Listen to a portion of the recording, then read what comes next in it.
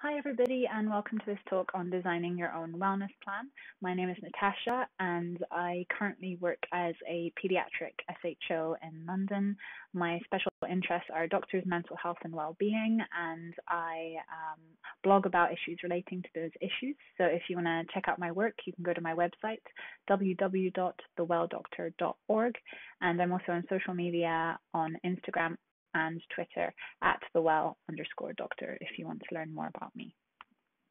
So today we're covering the topic of wellness plans. We're going to be talking about what wellness plans are, why somebody might need one, and how you can design your own. But before we do that, we need to briefly talk about what wellness is. So for many of us, when we think about wellness, we are primed to think about specific images. For example, we might think about healthy eating, about yoga, physical forms of self-care like pampering, meditation, spending time with friends, and spending time in the great outdoors. And one of the reasons why we are so primed to think about these images is partly because these are really popular and really valued forms of self-care in our society at the moment. And these wellness activities really work for a lot of people. But the problem is that sometimes people can feel alienated from the concept of wellness when these types of wellness activities don't work for them. So you can come to the conclusion that if these wellness activities don't work for you, then maybe wellness doesn't work for you. And that's definitely not true, because everybody has a different idea about what wellness is. And someone else's idea of wellness might look more like this. It might include baking lots of yummy treats, more aggressive types of sports, more active things instead of relaxing, partying, reading alone as a form of recharging your batteries instead of socializing, or spending time at indoor events instead of in the great outdoors. And that is the thing about wellness. It is completely individual, and different things will work for different people. In fact, if we look at a definition of wellness, like the Global Institute of Wellness definition, it is the active pursuit of activities, choices, and lifestyles that lead to a state of holistic health. And of course, this is different for everybody. So now that we've addressed that, we can talk a bit about wellness plans. And this is where actually a wellness plan can be a really good thing, because it addresses the individuality of wellness. What it is in essence is a reflective tool that allows us to plan ahead for our wellness, to monitor that wellness, and to create tools to fall back on when we are not feeling so well. So right about now, you might be thinking to yourself, well, I'm pretty well right now, and I think I know what keeps me well, and I know when I'm not well, and I know what I'm like when I'm not well. And that is great if that is you, because it means that you're already ahead of the curve. Because the truth is that for most of us, it is rare that we stop and reflect on wellness itself and what keeps us well, until we actually have something happen that requires us to look at that and analyze it. This is no less true for doctors, who can often be extremely busy, highly motivated, ambitious, career-driven people. And we often have to juggle quite a lot in our lives, as everybody else does. We have work, we've got our personal lives and relationships, our ambitions. Unfortunately, what happens is that when things are not going so well, oftentimes the first thing that people sacrifice is actually any types of activities that contribute to their wellness. And this is because we often perceive them to be less productive or less useful. Unfortunately, this kind of thinking can often lead to burnout and to mental health issues, as can not preempting this kind of behavior. And this is definitely what happened in my case. So when I was a new foundation year 2 in 2017, I was in a very unsupportive workplace, which is actually a really common occurrence, I think. I had no senior support overnight. I was often left to deal with emergencies on my own. My closest registrar lived an hour away, and that experience taught me a lot. It made me step up to the level of being a registrar quite early on in life, and actually, I saved a few lives in the process of doing that. But unfortunately, the trauma of that experience combined with uh, some difficulties in the relationships I had at the time, as well as poor health of some of my family members, just became the straw that broke the camel's back. And I ended up taking 6 months out of training to deal with burnout and severe anxiety and depression. And it was actually around about that time that I started thinking about wellness.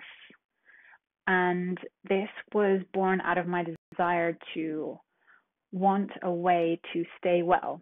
I started reflecting a lot on what wellness was, how could I be well, what kept me well, and I wanted a way to recognize when I was less well, and to know what made me feel that way. And I also wanted to be able to find a way to communicate my needs to other people so that I could get the help I needed to support myself to stay well. And these are actually all the different components of a wellness plan. Though at that point in time, I actually had no idea what a wellness plan was, and I had never heard of it before. But these are often the components that are included. In fact, in some cases, wellness plans have been trademarked. So, for example, there is WRAP, that's the Wellness Recovery Action Plan, and that was devised by Mary Ellen Copeland. So she is an author and an educator and a mental health advocate who actually had loads of problems with her mental health herself. And in 1997, she went to a summit in Vermont with a couple dozen other healthcare users, and they wanted to find ways to think about and to support their own wellness. And that was really the beginning of when she started thinking about this WRAP framework. And eventually, in time, she set up the Copeland Center for Wellness and Recovery, and she devised this framework.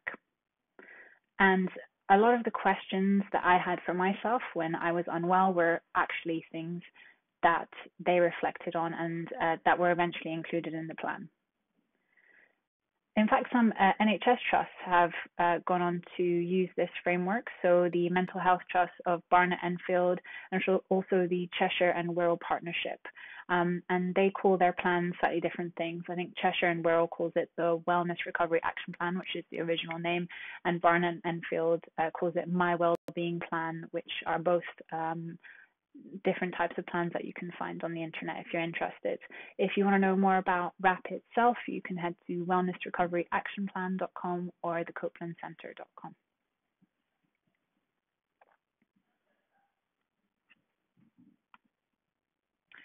So now we're going to look in detail about the contents of a wellness plan and how to devise your own. So these are the questions that I mentioned earlier about thinking about essentially what you're like when you're well, what you're like when you're unwell, things that keep you well, things that make you unwell, communication and support.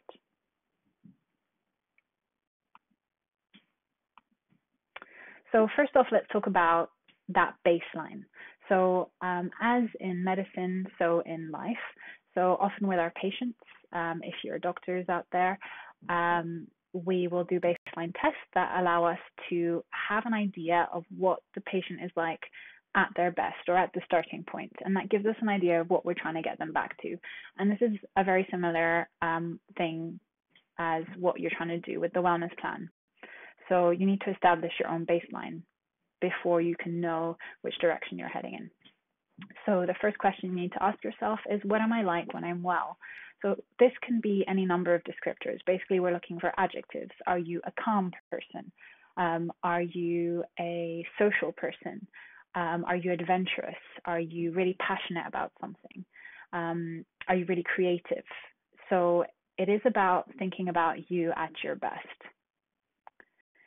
And then you need to ask yourself, what do you need to do every day to keep yourself feeling as well as possible? So at my worst, this was really simple things. I realized that just going outside for a walk every day, getting some sunshine, having a healthy meal, getting enough sleep, all those kind of basic things were things that I needed to do every single day, and actually things that were pretty achievable. And I also had to think about what I needed to do less frequently. And that is the other question for establishing your baseline. So, things that keep you well, but you don't need to do every single day. So, these might be things that you want to do every week or every month. So, for me, creativity was really important. So, I wanted to spend time trying out new recipes for food. I wanted to make sure I was going to an exhibition every month. Um, these were sort of wider things that weren't everyday things, but were still really important to my sense of identity. And obviously, there are always the things that we need to avoid. So, late nights, um, going out too much, because that was something that really made me feel really, really tired and didn't help me recharge my batteries that much because I'm a bit of an introvert. Um, these are all things that are worth kind of thinking about in the initial setup phases of your wellness plan. And just at the top here, I've put a wandering baseline ECG. So that's just my little joke of saying, as with ECGs, so in life, sometimes the baseline goes up and down, but at least if you have an idea of what it's supposed to look like, then you know what you need to do to get you back to that point.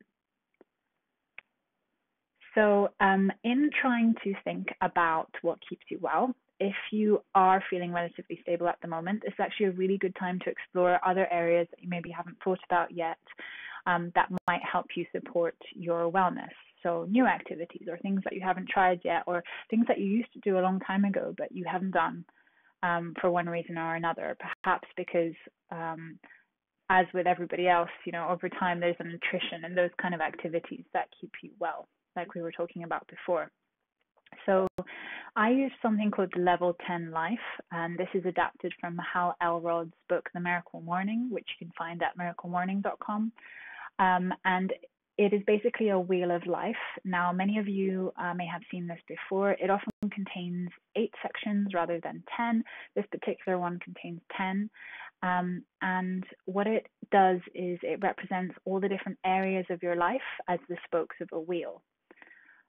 So I've actually adapted the original categories, but they will include things like personal development, career or professional development, spirituality or mental health, fitness, social, relationships, finances, fun and recreation, charity, and basically any areas that are important to you are the ones that you should include in your own Level 10 life plan or in your own wheel of life. So originally this was designed as a goal setting tool and as a personal development tool. It's not directly linked to wellness, but I realized that actually for every single one of these areas, there were things that I could do to make myself feel more well. So for example, for mental health, hygiene things for me were things like meditation and journaling and actually therapy when I needed it before. For creativity, it was things like those recipes that I mentioned. And for social, it was things like spending time with friends and talking to them.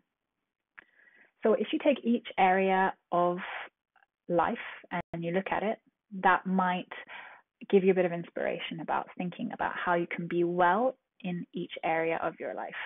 Now, as you can see with this particular extract, this is from my own diary from when I wasn't very well myself. You start off essentially by marking where you are at the beginning and then try and put a dark line where you started off so that you have somewhere to measure your progress from. And as you can see, I was not doing very well on mental health hygiene or on professional development or on health and fitness. Other areas were slightly better. And then over time, you can go back and look at it every month or whenever you want to and remark it and just see where you're at. And this can be used as a way to help you set goals in terms of your wellness. So the next part is looking about when you are less well. So first of all, thinking about triggers. So what your triggers are. So these are things that are either circumstances or events or thoughts that are outside of your control that happen that lead to you feeling unwell. Some of these you will be able to avoid. For example, for me, things like really late nights, not helpful. Um, but some of them you just have to learn to cope with because they're outside of your realm of influence.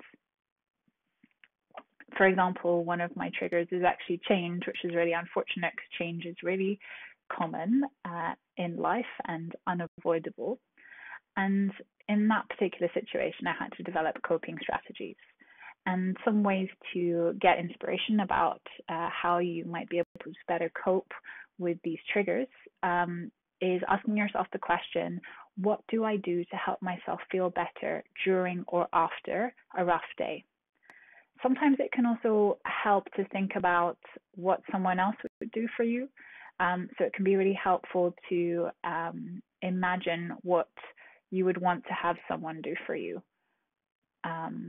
And this could be things like, just cutting you some slack, or being kind to yourself. Or it might be more practical things like ways to relax at home. Now, sometimes despite our best efforts, we do start to feel less well. And when this happens, there tend to be warning signs. So what I've included here is actually an early warning score graph where basically this is what we use in hospital to monitor patients' physical condition and to see if they're getting better, if they're getting worse, or if they're stable. And it measures things like heart rate and blood pressure and respiratory rates, as I'm sure any doctors who are listening will know. But as in medicine, again, so in life, when we are less well, mentally, physically, emotionally, there are usually warning signs, and these are different for every single person. And they might be behaviors that we exhibit, they might be feelings that we have, or thoughts that we have. And it's worth spending some time thinking about those. So for me, I noticed that when I was less well, I would start to withdraw socially. I would start to go to bed really late and wake up really late. I would binge eat, and I just feel intense anxiety. And oftentimes, the first thing that would happen for me was actually that I would start binge watching TV. So eventually, I realized that these were things that, for me, were signs that I was going downhill. And having an idea of what those things are for you will help you to notice what's happening earlier and put things in place and start to activate those wellness tools that you've already thought about from before, that will help you start to be on an upward trend and start to feel better again.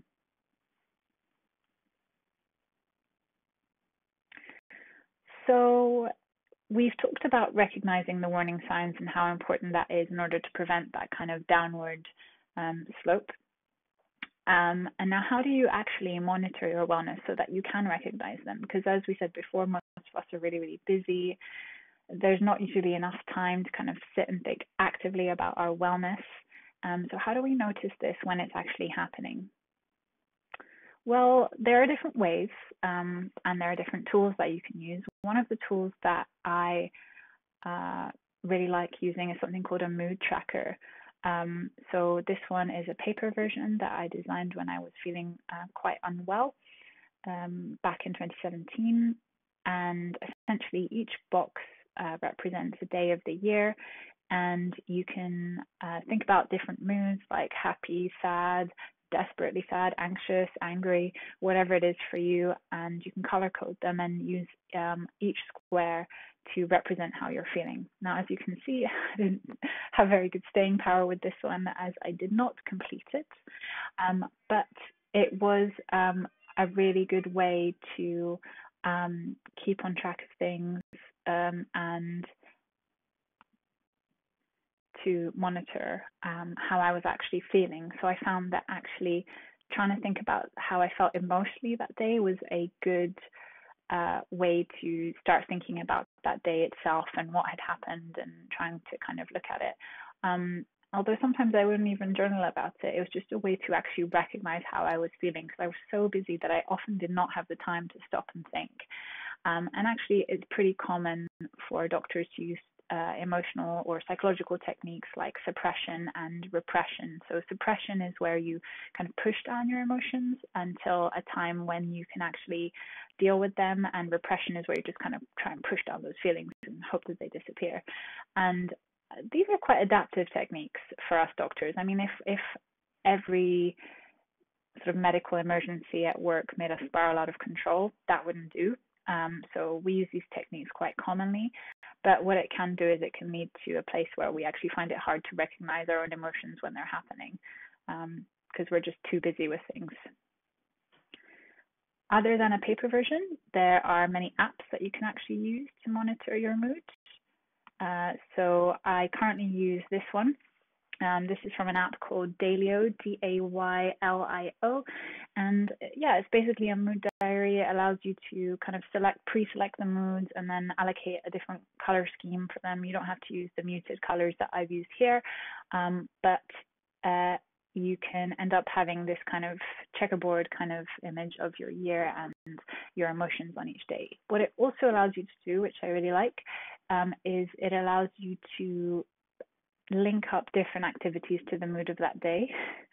And it actually gives you data about like whether those things make you feel better or worse. And it can be quite surprising actually what things make you feel really well. So for me, having coffee apparently and sometimes going out can be really helpful, and staying out later than I had intended. But within reason, obviously. And this is not me promoting this app. This is a free app. This is just the one that I like to use. Another thing that I use is an app called Streaks, and this is kind of the flip side. This is not necessarily thinking about mood per se, but it's about monitoring those activities that do keep you well. And when you're doing less of those, that might be an indication that perhaps you're pulling back from your wellness, and perhaps you're doing that because you don't feel well, which is often the case. So this is just a screenshot from an app called Streaks, which I use. And as you can see, I've got waking up early, going to bed on time, or waking up by a certain time, not exactly early, going to bed on time, reading, exercising, doing yoga, and then other types of exercise. And what I found this helped me do was it helped me elevate the importance of those activities that were associated with my wellness. So they went up to being like on my to-do list. So far more important than I would normally have given them credit for. And again, you can kind of have a look at how you're doing with keeping up with those activities. And if you're falling behind on them, that could indicate that you're not necessarily paying enough attention to your wellness. So the next part is thinking about having an action plan or a crisis plan. So sometimes, despite our best efforts, despite monitoring, despite knowing what keeps us well, things will happen in life and we will not be so well. And here I've put this little meme of the dog who's in the burning room and saying, this is fine, don't do that. Obviously, once you've recognized that things are not going so well, it's time to put in place an action plan or activate an action plan on how to keep yourself well in order to get better. So it can be really helpful to have this in advance. As I said before, most of us do not think in concrete terms about our wellness until something goes wrong. The problem with that is that obviously you get a lot worse before you start to get better, and you're not prepared for it. And the truth is that at some point in our lives, all of us will experience being in that burning room, being in that place where just things are not going well. And it's great to have something in advance that you can fall back on when that happens. So I did this when I was struggling with work, and I actually made myself a little checklist, which I had on my phone. So when things were getting too much, I would rest. I would put away my to-do list. And I would actually do something that I called active rest, which is a way that I tried to conceptualize rest um, as something productive, which it can be. Sometimes it can be better to pull back and take that break. But I wouldn't allow myself to kind of vegetate and just stay at home and feel sorry for myself. Active rest involved for me things like going out and seeing friends, going out and doing some kind of well-being activity outside of the house to get myself outside, which was one of the things that keeps me well, and kind of moving my body. Um, and you'll have to think about yourself in this situation and balancing doing the activities that keep you well whilst exercising self-compassion. So it's no good to write in your action plan, oh yeah, I need to do loads of exercise today, even though I'm really not motivated to do it. Um, and then kind of feeling really unhappy because you're trying to force yourself to do something. But it's a balance between self-compassion and self-discipline to get you to a place where you feel well enough without forcing yourself to do things. And another part of this is thinking about how can you get help. So sometimes when things are going really bad, it can be helpful to get someone else to take some of your responsibilities off your shoulders. So thinking in advance about who can help you with that and what they can help you with is really important. So it might be things like asking for help with childcare from a relative, or asking your partner to maybe do some of the more things at home, or asking somebody that you live with, that you share a house with, if they can do some of the cleaning. And then there's other types of help as well. So perhaps you have a mentor or a coach, or perhaps you have been thinking about getting a therapist. All those things can be really helpful to give you somebody that you can discuss the situation with, and that's the way that those people can help. And just on the point of communicating your needs, I believe that a lot of doctors struggle to be vulnerable with each other, but also with other people in their lives. And my mantra is that sometimes being strong means knowing when you need help and being brave enough to ask for it. And there are different ways to ask for it. So when I was really unwell, I really struggled with motivation, as well as with being vulnerable with somebody. And I found it really hard to explain that I wasn't well and what I needed from them. So it helps to do that kind of thing in advance. So what I actually did was I took my early warning signs and I made a list of them and I shared them with people I was really, really close with. So really close friends and family members. And I told them, this is what I start to do when I'm unwell. If you see this happening, this is what I want you to do. And just kind of having that contract with them that if you started to get to that point, they would either know how to help support me, for example, with responsibilities, or they would know what I wanted them to help me do, for example, going to see my GP, And then you've got to think about how you communicate that when it's happening. So I actually devised a system where I picked a emoji that I did not use very much, and I dedicated that to be the emoji that meant I'm not very well. So when things were not great and I wasn't motivated enough and I did not have the energy to explain what was going on, I would just send that single emoji, and that single emoji would communicate to that person that they needed to activate the crisis plan. And those are all the components of designing your own wellness plan. So hopefully I've shown you that it is not rocket science. Far from that, it is a framework and a reflective tool that you can use to support your own wellness, both planning ahead for it and monitoring it and having something to fall back on when things are not going so well. So I hope you enjoyed that talk. Big thanks to the RMBF for organizing this event.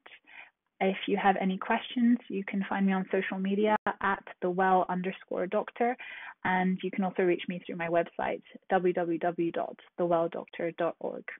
And I believe if you have any questions, the RMBF would also be happy to forward those to me. Thanks for listening.